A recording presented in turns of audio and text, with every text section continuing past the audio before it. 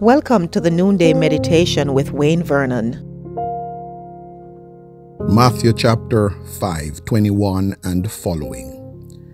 You have heard it said, do not commit adultery. But I tell you that anyone who looks at a woman lustfully has already committed adultery with her in his heart. If your right eye causes you to sin, gouge it out and throw it away. It is better for you to lose one part of your body than for your whole body to be thrown into hell. And if your right hand causes you to sin, cut it off and throw it away. It is better for you to lose one part of your body than for your whole body to go into hell. As we discussed earlier, premeditated sins are tantamount to actual acts. Once the desire and the opportunity meet in the same space, the action will most likely be carried out.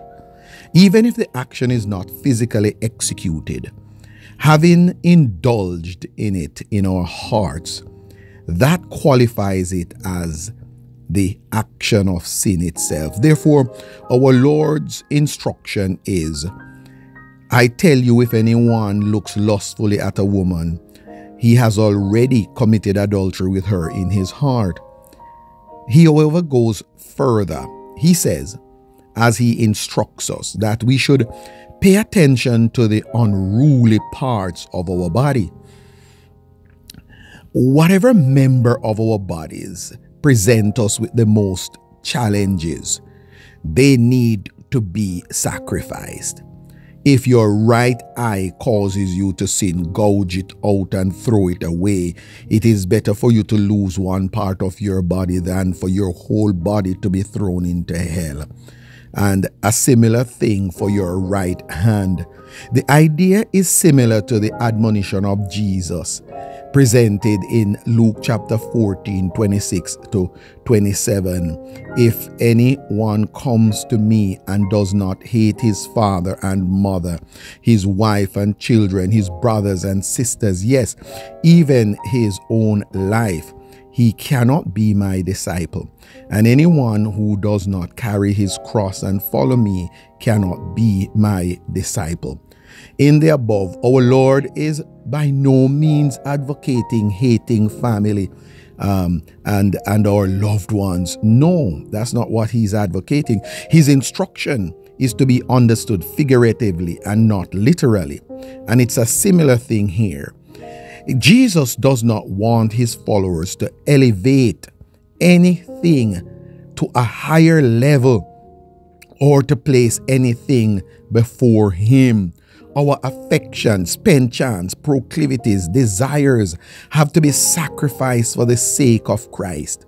Loved ones, if we are going to maintain a strong Christian witness, we have to remember that this is no joke. Drastic action is required. The Apostle Paul puts it this way. He says in 1 Corinthians 9, 24 and following, he says in the 27th verse, I beat my body and make it my slave, so that after I have preached to others, I myself will not be disqualified for the prize. Oh, my brothers and sisters, we have to recognize the Message translation translates the passage in Matthew 5, 29 and 30. You have to blind your right eye to the very moment you catch it in a lustful lair. You have to choose to live one-eyed or else be dumped, in the trash pile. Loved ones, we all have our challenges. We struggle with different things. But let us understand and heed our Lord's admonition today. What is it that you maybe have to sacrifice for the sake of Christ? What is it that you may need to unplug from, as painful as it might be? it could cause your destruction. So let the Holy Spirit help us today to see ourselves, and let us ask Him to search us and help us to deal with our own personal challenges. Loved ones, that is what sanctification is. And we are seeking consecration and sanctification.